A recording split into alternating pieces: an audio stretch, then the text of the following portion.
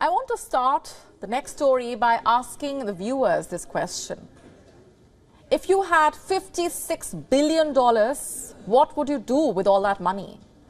Would you buy a house, a high-rise, or an island all for yourself?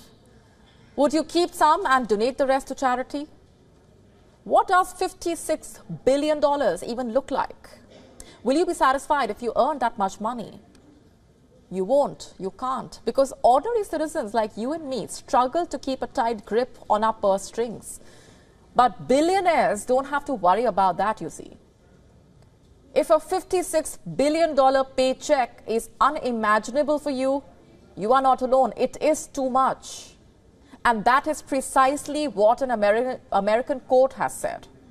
When they came to know how much Elon Musk makes at Tesla.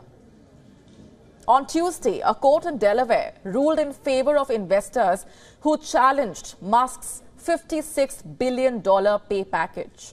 The judges essentially ruled that his salary was excessive. For scale, Musk's paycheck is 6 times larger than the combined pay of 200 of the highest paid executives of 2021. The judges said that his compensation was inappropriately set by the Tesla board, and the court has now struck down his pay package. It has been voided. But Musk was brazen. Responding to the ruling, Musk said on the platform X, "Never incorporate your company in the state of Delaware."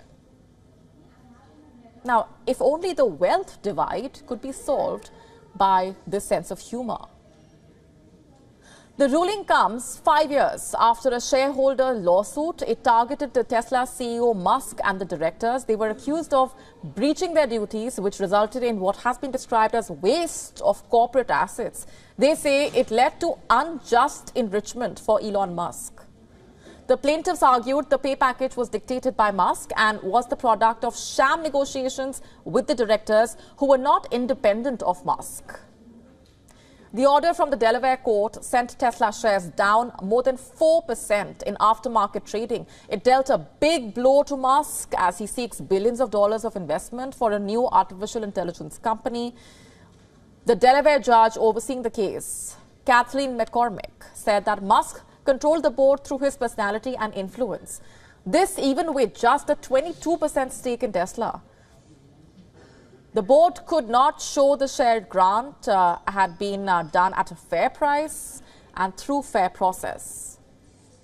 Now, if the ruling is upheld and Musk's remuneration plan is scrapped, he will lose options over 303 million Tesla shares, that is close to 10% of the company. It would leave his stake at 13%. It is well below his goal of 25% ownership. And this could also endanger Musk's position as the world's one of the world's richest men. At the start of this year, Forbes said that he has a fortune of $251 billion. WION now available in your country. Download the app now. Get all the updates on the move.